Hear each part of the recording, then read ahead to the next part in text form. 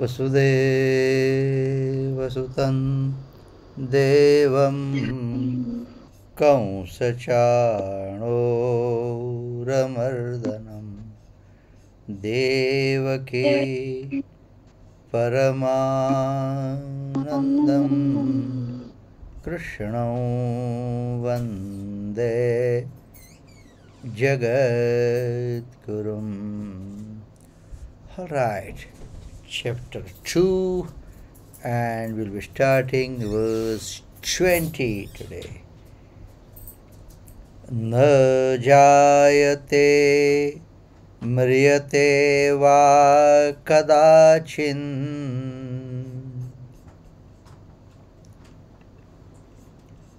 न जायते म्रियते वा कदाचिन् नायं भूत्वा भविता वा न भूयः नायं भूत्वा भविता वा न भूयः अजो नित्यः शाश्वतोऽयं पुराणो अजो नित्यः शाश्वतं शाश्वतोऽयं पुराणो न हन्यते हन्यमाने शरीरे. That's verse 20, okay? The meaning of this verse is, for the soul, what we call Atma, for the Atma, there is neither birth nor death, nor does it come into existence after having been born. It's unborn, eternal, constant, primeval. It's not killed, even when the body is slain. That Bhagwan constantly tried to explain Arjuna. Say, don't worry. Nahanyade hanyamane sharire. If you're talking about the death, if you talk about we're going to kill, that the body is. Death will be to that body and not the Atma. Death will be to that Sharir. Sharir is body, not to the Shariri. Shariri is Atma. So the death will be to the Deha. Dehi is again body, not the Dehi. Dehi is Atma again. Okay.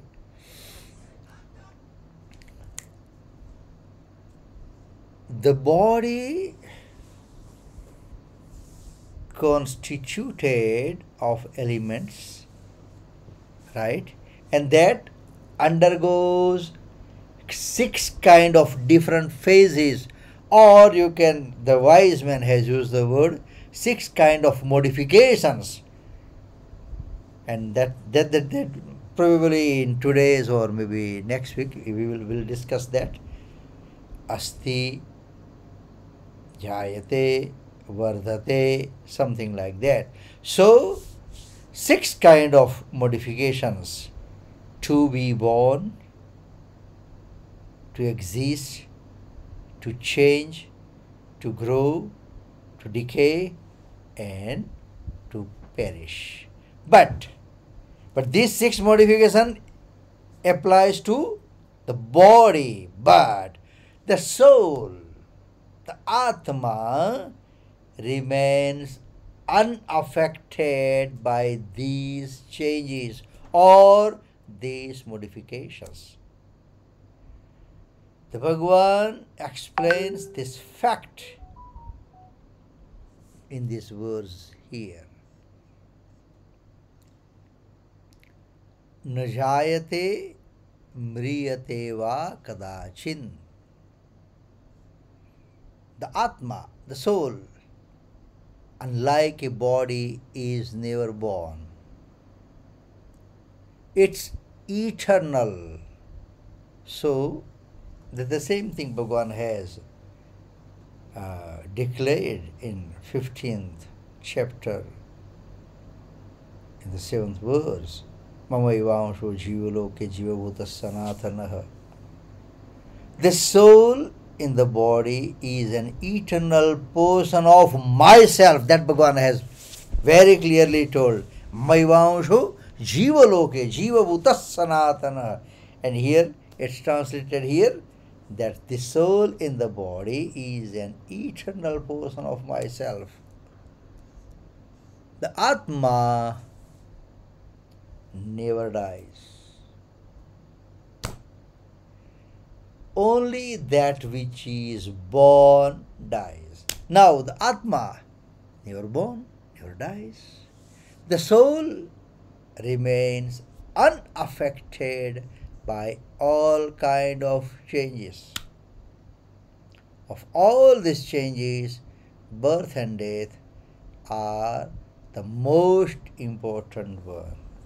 Therefore, the Bhagavan has used najayate, which does not born.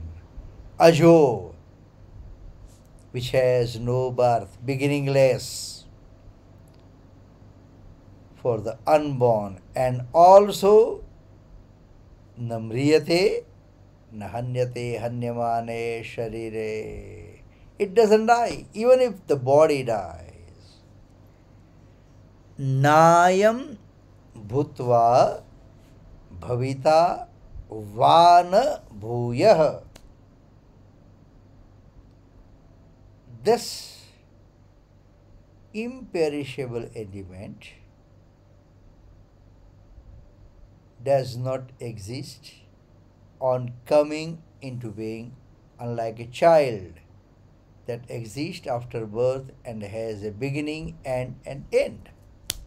It's free from different kinds of changes and is without beginning, without end. So that's why the Atma is beginningless, and since it has no beginning, it has no end. The same we use for Bhagavan. Anadi, beginningless. Anant, endless. Okay. Ajo, ajaha, this soul. Ajo, nitya, shashvatam, right? Ajaha, this soul is never born. And that's why Bhagavan has used the word here, ajaha. So, it is called aja. Aja means unborn. Nityaha, the soul, Atma, is eternal. It does not decay in the least, while the bodies and senses decay and lose their strength. But Atma still. Shashvato, the soul, the Atma is constant and changeless. Purano, Puranaha, Shashvataha. It's ancient and primeval, generally a thing which becomes old does not grow. It rather starts perishing. But the soul neither grows nor perishes. The same thing Bhagavan wants to just convince Arjuna that you are grieving for nothing. Okay. Nahanyate hanyamane sharire. The soul is not slain, even when the body is slain. Bhagavan Krishna means to say that the body undergoes, as we have discussed just now, body undergoes 6 different modifications because it's perishable, while the soul is imperishable. Again, the same word, sharir, shariri. Sharir, body. Shariri, atma. Deh, body. Dehi, atma. Here, in this verse, Bhagavan Krishna has made such a distinction between the body and the soul. Soul, Atma. Body, Sharir. Okay? Again, Atma is known as Shariri. Atma is known as Dehi. As is rarely found anywhere else in Gita. Bhagavan very distinctively told here. Right? Arjuna was grieved after thinking about the death of his kinsman, my family member. What's going to happen? Once we're going to start fighting, okay, people will be died. Okay. So Bhagavan Krishna wants to explain to him again and again that the soul is not killed, even when the body is gone. So he should not grieve, right? And that's how the whole Gita started. The first chapter be completed. It says, Arjuna Vishad Yoga, despondency. Because everything was set, as we discussed, right? Now they are on the battlefield. Arjuna has to fight. And Bhagavan Krishna was there as a charioteer. And the moment Bhagavan parked the chariot between 2 armies, one side Pandava, one side Kaurava, right? And at the moment Arjuna saw that, right, he started thinking, so I'm here to fight, but to fight with who? Here is my teacher, my Guru Drona. Here is my great-great-grandfather Bhishma. Here are all my cousins, all my brothers, my nephews. Why? And that started making him to think about. And Bhagavan, in the second chapter, started saying, you should not grieve. You should not grieve. You are here to discharge your duty. So, our nature and the nature of the body, when we say our nature means nature of Atma, nature of self. So, our nature and the nature of the body are quite different. We, the self, are not attached to the body, are not mingled with the body. The body is not attached to us. It is not mixed with us. Therefore, at the death of the body, we are not affected at all. By now, we have passed through innumerable bodies. Yeah. There is a good saying in Sanskrit, Mata Pita Sahasrani Putra Dara Shatani Cha.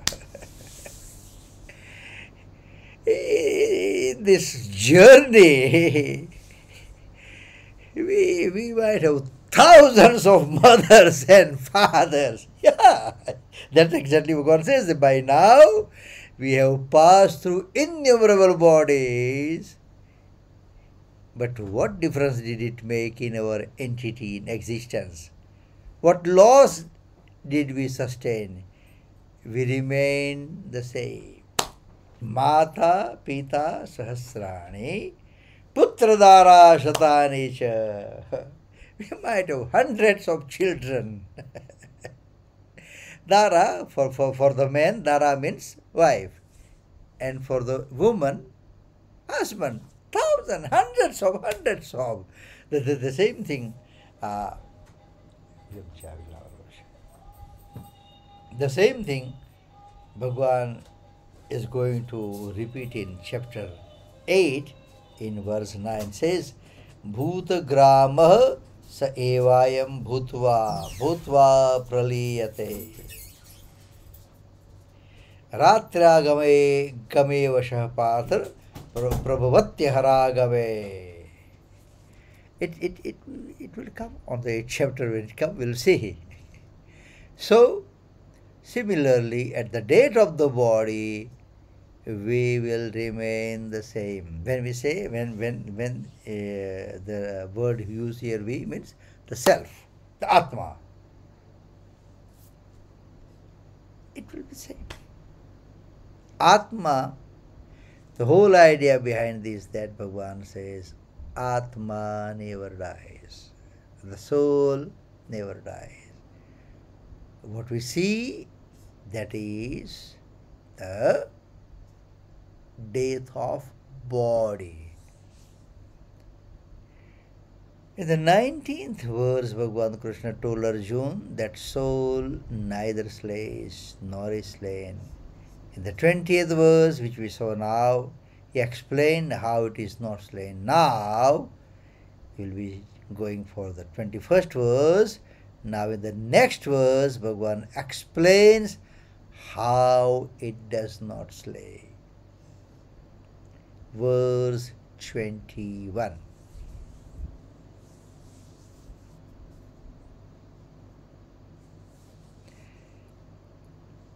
Veda vinashinam nityam Veda vinashinam nityam Ya ena majamavyayam Ya ena majamavyayam Katham sa purushah partha Katham sa purushah partha kam ghatayati hantikam kam ghatayati hantikam. O Parth, Parth means one of the names of Arjuna. O Parth, how can a man who realizes the soul to be imperishable, eternal and free from birth and decay, slay anyone or cause anyone to be slain? Veda vinashinan nityam ya ena majamavyayam katham sa purusha partha kam ghatayati hantikam. The man who realizes the soul to be imperishable, eternal and free from birth and decay, can have no inclination to slay anyone or cause anyone to be slain. He is free from egoism. He has no feeling of an agent in him. Agent, here agent means doer. He has no feeling of an agent in him, and so actions do not taint him. Bhagavan Krishna here has explained that the soul is free from 6 kinds of modifications. Again, okay, to to be born, to exist. This is explained by the term aja, to change, to grow. This is explained by the term nitya, to decay, by the term of avyayam, and perish by the term of avinashi. Nahanyate hanyamane sharire, and here it says kam ghatayati hanti kim. Why Bhagwan has used this word, that not a slayer, not a slain? Because it's a plot of the ground of battlefield.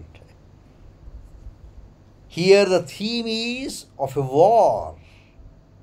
The whole Bhagavad Gita, the dialogue between Bhagwan Krishna and Arjuna, took place on the battlefield. So the theme is of a war.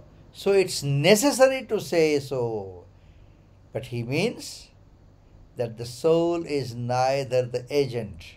Again, agent is doer, nor the object of action. Therefore, one while discharging duty should not grieve. While slaying anyone or causing anyone to be slain, but should discharge your duty in accordance with the ordinance of Scripture. Very clearly Bhagavan has mentioned, it will come in the 16th chapter. Tasmat Shastram Pramanam Te Karya Karya Vyavasthitav. You know, in for our understanding, I am using the word job, right? So in my job, okay? Again, for our understanding, I am using the word job. It's not even a job, okay? It's totally different. By the grace of Bhagwan, I got in this field. So many people, somebody says, I don't know, hang on my friend. Don't come with the somebody. If you say there is something in the scripture, then there is some ground to discuss. Otherwise, somebody is someone, koi hai keilu.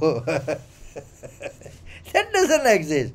Because Bhagavan has very clearly mentioned in the 16th chapter, I think the last verse, Tasmat Sastram Pramanam Te Karya Karya Vasita. Pramanam means what we should accept, which is told or written in the scripture. So that's the same thing, the very thing Bhagavan has told here. But should discharge one's duty in accordance with the ordinance of scripture. Scripture is Shastra. Shastra Niyagana.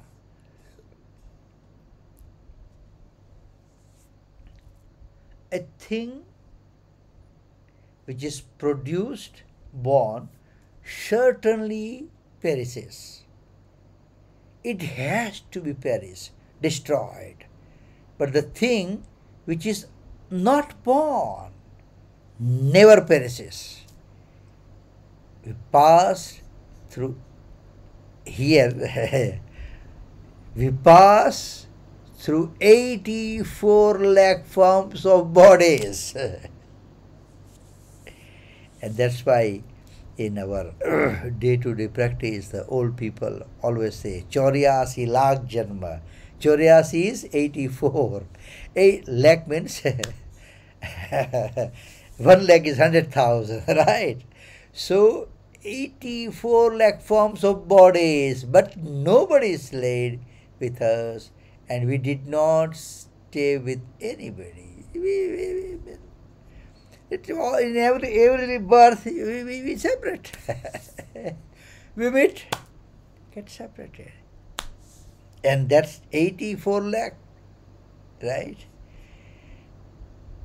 So those bodies did not possess this power of discrimination, but only this human body has been endowed with it. If we don't realize it, we disregard the discrimination bestowed upon us by God. This is the body where at least granted by Almighty, where we can think, who am I? From where I have come? Where is my final destination? And what's the purpose of my life? That Gita, Bhagavan, tells us through Gita. Okay. When I was taking my walk today, listening to some discourse, again, if if life permits, okay, I have decided the title for my book. It happens if it happens. Definitely the title will be My Pilgrimage to Gita. So the title is decided. Now the contents will come because the container is good. So container is good, so contents will be good. When it happens, it happens. And we are talking here about the 8400,000 birth. So if it is not in there, maybe next birth. Okay, I really wanted to discuss about that six modification, six bhava, vikar, but the loose translation is modification of the body.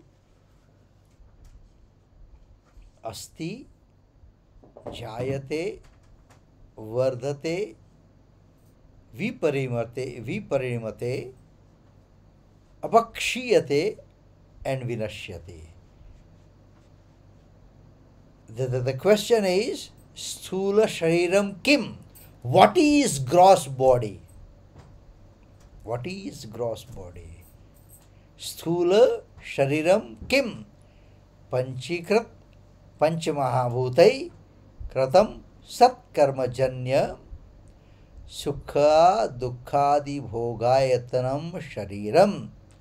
And then further it says, asti jayate vardhate viparinamate apakshiyate vinashyatiti shadvikara vadetat sthula shariram. I just gave you the glimpse of this six modification. We'll try to understand in detail this six modification of body. Maybe next week. It's not going to take that much time, but we would like to stop today in today's discussion.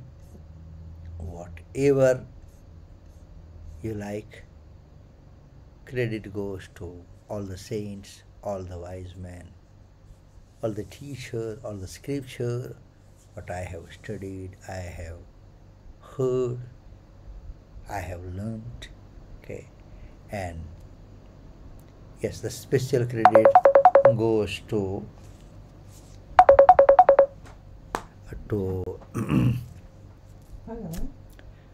Swami Ram Sukdas ji in the Sadhak Sanjeevani. That's our main book. My main book. That's our response book. Okay.